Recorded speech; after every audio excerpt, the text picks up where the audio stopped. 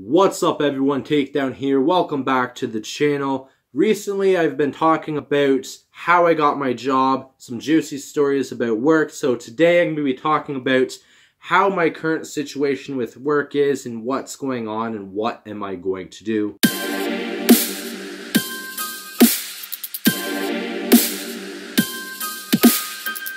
So let's just get right into it. So to start things off, as I have already mentioned, I work at Canadian Tire. I've been here for 5 years. When the new boss came, he came back in March 2017, I believe.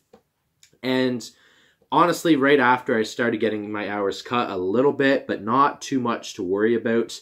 Before they came, I was 44 hours a week. And after they came, I was about 35 to 40 hours a week. What they have started doing for the past 6 months has started back in about, I would say, November. And for anybody that works retail, you might know November and December, going into the Christmas, that is the busiest time of year for retail. In about November, that's whenever I really noticed it, because I was only getting about 25 hours a week if I was lucky. Sometimes I'd get the occasional 30 hours a week, but that was very rare. Usually that only happens in January when work starts to slow down for us, because that's usually our dead time is from January to March. So a lot of people get laid off around that time and get their hours cut. So I would have been okay if it happened around then. I would have understood it. But I just didn't understand why it happens in November when it did. Coming into January, February, they went down to about 20 hours a week and they stuck at that. I'm lucky to get 20 hours a week. March 2018, I talked to the boss and I said, look, am I going to be getting full-time hours? Am I going to be getting my full-time back soon, about 35 hours to 40 hours a week? Am I going to be getting that soon? Because if not, I'm going to be looking for another job. I cannot financially live off of what you're giving me right now. I still have to pay rent. I buy my own food. I have a lot of expenses that I didn't notice I had until my hours started getting cut. And he assured me that I'd get my full-time hours back soon.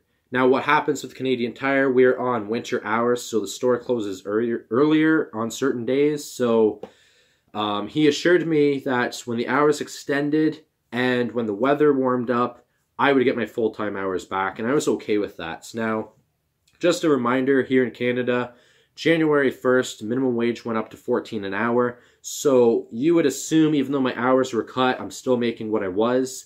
And I wasn't, because they were cut so much. I was making less than I once was. And that was what was really stressing me out the most. But since he assured me I was going to get my full-time hours again soon, I didn't bother to make a big deal about it. I was like, okay, I'll just enjoy the less hours. I'll enjoy a little bit of less of the stress in a way. He never gave me more hours, basically. What happened was the end of March, because I talked to him early March, the end of March, the store hours extended back to what they were, and I was like, okay, hopefully soon I'll get my hours back. The weather was a lot nicer, and I should have got my full-time then, and I still didn't. So I started to stress out, because I'm financially stressed right now.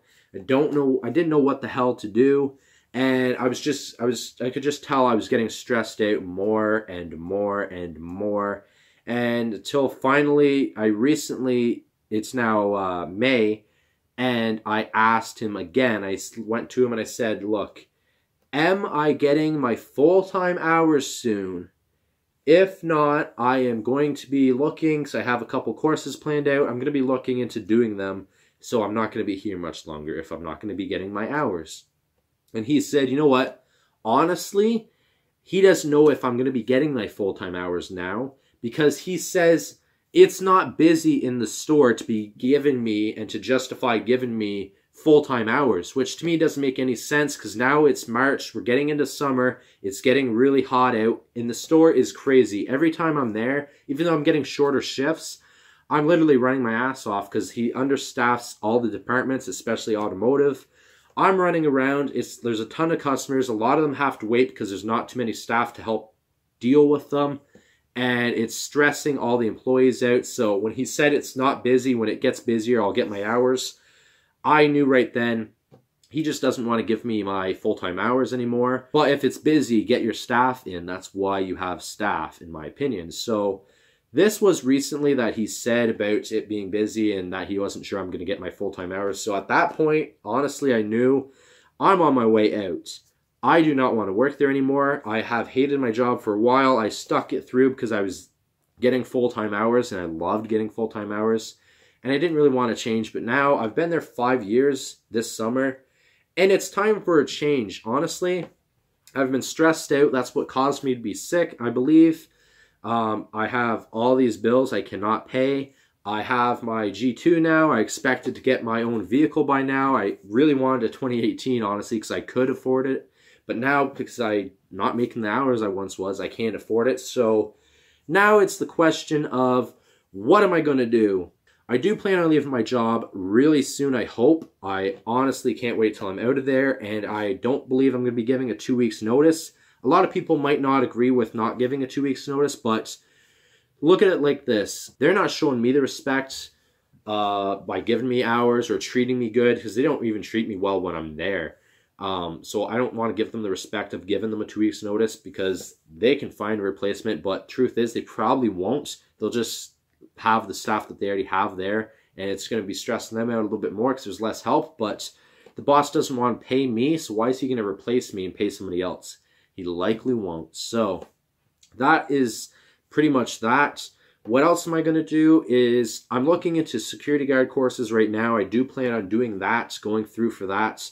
I have been sick for the past 2 weeks, so I haven't been able to email the guy. Today's the only day I've been able to have energy, so I wanted to get a bunch of videos recorded.